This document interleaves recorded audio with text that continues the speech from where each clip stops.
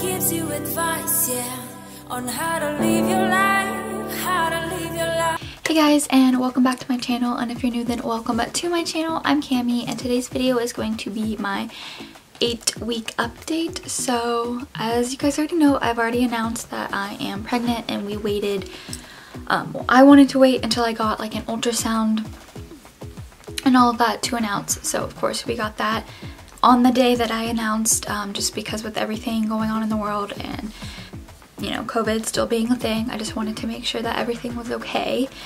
And it was. They said that everything looked good. So yeah, I'm just gonna go ahead and talk about my symptoms and show you guys my belly and the ultrasound picture. And yeah, so if you guys are new, I hope that you will subscribe and join my little YouTube family for our new journey. I do have a almost 3-year-old son and a husband and a dog and a cat as well as part of our family. So the first thing I'm gonna start with is my symptoms. So I do have like tender boobs. That was like the first symptom that I had, and it didn't really lead me into thinking that I was pregnant because like the last few months I've had tender boobs and I've gotten negative tests. So that wasn't like, I didn't have anything really like saying that I was pregnant. I just, you know, got a positive test and was like, oh my god.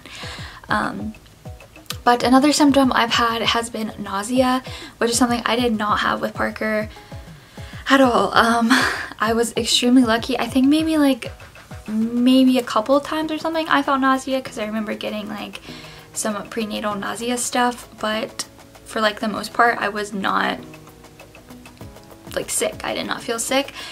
But this time it started around 6 weeks for nausea, and I've thrown up a few times, but the most part is just being nauseous. Like, it's usually right after I get out of bed as I feel nauseous, like right after Parker comes out and we go and sit on the couch and like watch his cartoons. I will feel nauseous till about like 10 something, and then somewhere in the afternoon I usually start feeling nauseous again. And then now around after like the 8-week mark, the like evening time has kind of slowed down, but for like 6 through 8 weeks at after we would eat dinner, I would start to feel nauseous, or while we were eating dinner I would start to feel nauseous. So that was not fun. And I did go ahead and pick up some of those lollipops and like the drops. I'll insert the pictures right here of what they are, and they seem to help. I just had one right before this video because I felt a little icky, but I mean they're kind of helpful. It's not like the most powerful thing, but my OB did say if it starts getting really bad that she can prescribe me with something, but I think I could stick it out and not have to get any of that because I'm not like puking all the time or anything like that. Sorry. Another symptom is just being exhausted. Like, it doesn't matter if I sleep really well, I'm tuckered out. Like, raising a toddler is hard anyway, but like doing that while being in the beginning of your pregnancy, I just felt extremely tired, and I was like, what is going on? Like, I couldn't like nap when Parker was napping, like I couldn't fall asleep, but I felt exhausted, just exhausted. So that has been another symptom. And I think that's been it so far for my symptoms. I haven't been craving any food or anything like that yet. So yeah, I'll just go ahead and show you guys. So for the app I'm using to like track the pregnancy wise, I am using What to Expect. I can't remember which one I used for Parker's pregnancy, but it wasn't this one.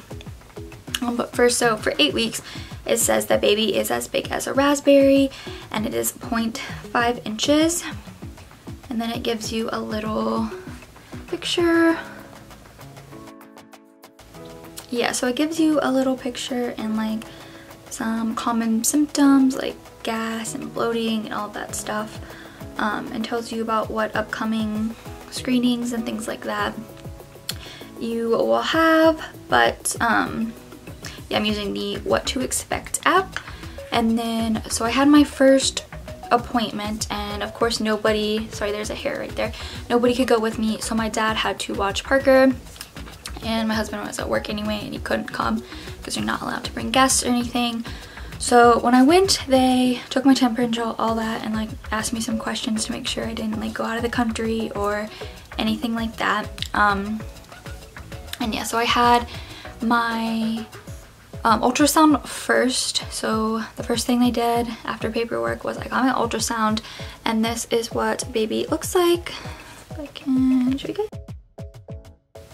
Okay, so that is what baby looks like, and she said that it looked like it came from my right Jesus. She said it looked like it came from my right ovary. So yeah, that was cool, and she let me take a little like clip of like the ultrasound moving just to have, because you know nobody could come. And then after that I met my doctor, my OB, and she seemed really nice. She was an older lady, but this is the place that I had wanted to go to, so I was excited to try it out, and she seemed really nice. Now in my first pregnancy I did have high blood pressure, and they did put me on blood pressure medicine, so I asked her about that. And this time, since she's not the lady that I went to last time, the lady that I went to with Parker's pregnancy, their OB closed down because of the Hurricane Michael that we had here. So anyway, she told me to take baby aspirin every day, so that's what I'm doing along with my prenatals and all of that. But yeah, she said everything looked good. The only thing she said was that for, I guess, second time pregnancies that you can have more ligament pain, and she asked about my hemorrhoids and stuff, and yes, I had hemorrhoids after Parker, so she said those might start acting up again. But yeah, I'm excited, and yeah, that's really all I have to talk about for the 8-week update. So far Parker doesn't really understand.